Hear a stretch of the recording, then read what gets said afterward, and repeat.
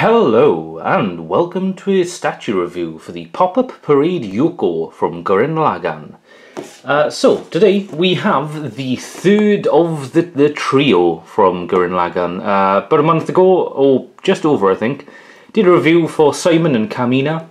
Well, finally the trio is complete because Yoko came out very recently, so we're going to take a look at the statue. So as usual, I'm going to start by showing you guys the box and then we'll get into the statue itself.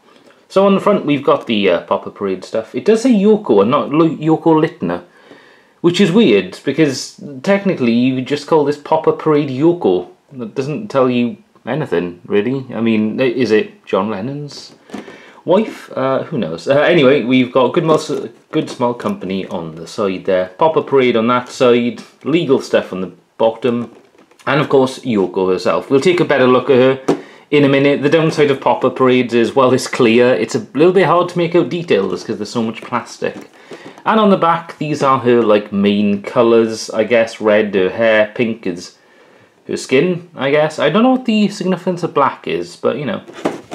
Anyway, I'm going to go tear into this now and pull her out, and then we'll take a look at the statue itself.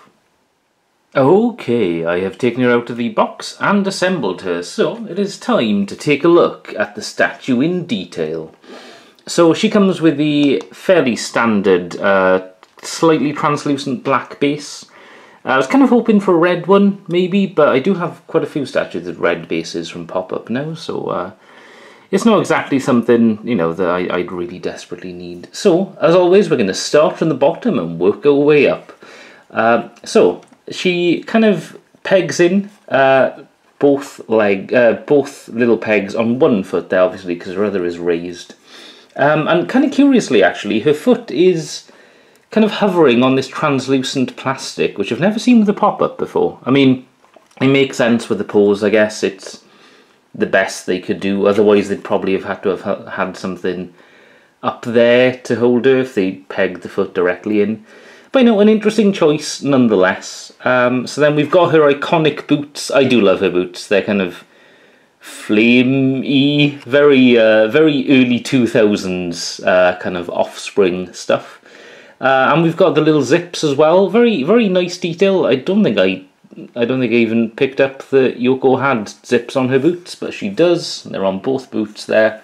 So look at the heels and stuff. And then we move up to her shiny pink tights, which they, I think, for gentlemen of culture, will notice there is a little bit of a thigh pinch there to denote the very top of them. Also, big shout out to the paint apps on these tights because they look like really shiny and stuff. Like you can definitely tell they're completely different materials, so you know, they catch the light really nicely, which is pretty cool. Move up then, of course, to her iconic hot pants. Are they hot pants? Shorts? I don't know what the exact name is, but she's got her shiny metal belt buckle. And again, it's that kind of paint that we've seen on pop-ups before, which is like, it's a little bit, I don't know if dull is the word, but it reflects light the same way metal would, which is pretty cool. And of course it has studs all over that also reflect light, as you can see there. We've got some more detailing around the back there, of course. There's they don't skimp on the detailing, I'll give them that. And then up to her midriff. And actually, you know, we'll go on to her onto her hands. How is that so difficult to say? So we've got like a wrist thing I don't remember her wearing, but she does apparently. And again, that's kind of got the metallic paint on it as well, because these are little gold bits. She's got a bald fist, and she's got arm tights. I don't know what you call them. And obviously that's just on her left arm. It's been a while since I've seen Gurren Lagann, I don't remember that, but apparently she only has her on one arm and just a glove on the other. I don't know what happened there, but okay. And then we move on to her hair. No, we move on to yet more very good sculpting. Good lord, it's how I remember the anime depicting her outfit. We've got it's tied in place at the back. I shudder to imagine the sheer force exerted upon that knot that is holding on for dear life. I feel like, you know, maybe she's underestimated the size required for this bikini hot pants duo. That bra doesn't seem to be, you know, comfortably fitting everywhere, but I mean, no complaints. So we've got her scarf as well, her iconic scarf, because just in case she gets cold, you know. Very cute. I like that it's also kind of flowing, you know, as all cloth does in modern statues, which I'm always a fan of. I swear there was like... Ah, I thought there was always like a bit at the end of the scarf that like comes down. But no, maybe it's just like a muffler kind of thing then. Oh, okay. As I say, it has been a few years since I've watched Gurren Lagann. I need to rewatch it. And then we move up to her glove and her hand. She's kind of saluting. Oh wait, no, she's not saluting. She's holding her shades. We'll get onto that in a second. We've got her hair, which big kudos to the hair actually, because it flows more than I expected it. I mean, obviously I saw a picture of this and I pre-ordered it, but you know, it's been a couple months and I didn't remember. I thought it was just a kind of fairly flat thing, but I like that it's kind of whipped up and it looks like, you know, she's in motion. Kind of flows up there. Obviously, it's not going to be as super detailed as like the hundreds and hundreds of pound statues, but I think it does a really nice job. And to be fair, it fits with Gurren Lagann's visual theme as well. It is a bit more flat and basic, like intentionally so. Not that they don't put effort into the anime. And then we move on to her face. Her face is great. I think her eyes and her mouth and everything is, you know, as it is in the anime. It's spot on, really. And then we move on to, so there's her little pin there, her hairpin, which is very nice, very cute. And of course then we have her shades, which are kind of translucent and very Carmina-esque. Yeah, I remember her wearing this, but not as much, to be honest. But yeah, it's a nice touch they've given her the shades as well. My camera is now picking that up as a face as well, so... Well done to my camera. Oh yeah, and of course she's got the hair pin. Is that a hair pin? I don't know they're kind of like chopsticks really, aren't they? Shoved through her hair to keep her ponytail there. And I think you can see the bottom of them there or something.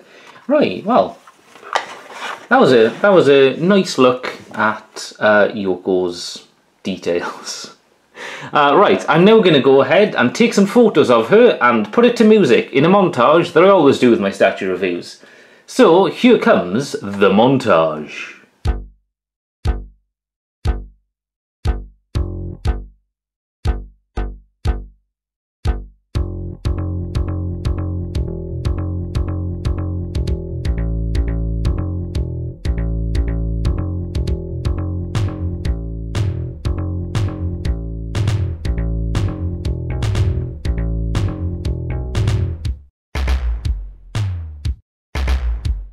Alright, I am back, and as you can see, I've brought the boys out. It had to be done, because it's finally come full circle. All the three main characters from Gurren Lagann are here in the PopUp Parade series, and honestly, that brings me a lot of joy. I thought it would be a while till we got all these guys, but no, we got everyone in pretty early on in PopUp Parade's history, so... That's pretty exciting, and to be honest, I can't really think of many more I'd like to see from Gurren Lagann in pop-up. Maybe future Simon and future Yoko would be cool, just because they got really cool outfits. But you know, as it is, I'm incredibly happy with this, so this is how I'm going to display them, obviously, but in my detolf.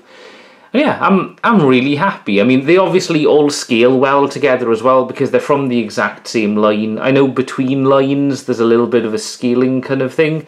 That's just, you know, how characters are portrayed.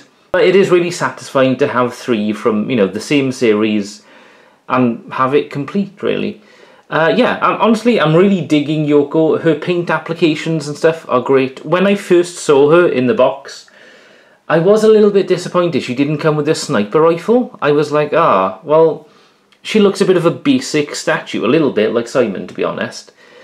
But honestly, after taking a closer look at her and stuff, much like the Ranmitake from Bang Dream PopUp Parade, the paint apps and like little details really make it worth it for me.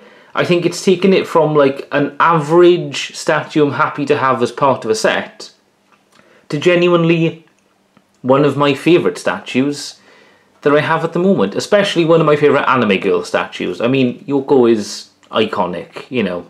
It's, to many of us, she was the gateway into anime girls. And yeah, and honestly, this is just, it's nice to have all three of them together like this. I'm kind of just going around in circles now, I can't think of much more to say.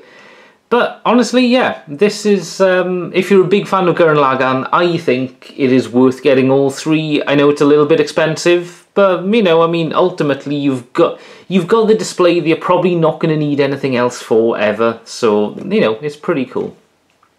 But that about wraps up my review for the PopUp Parade Yoko Littner from Gurren Lagann.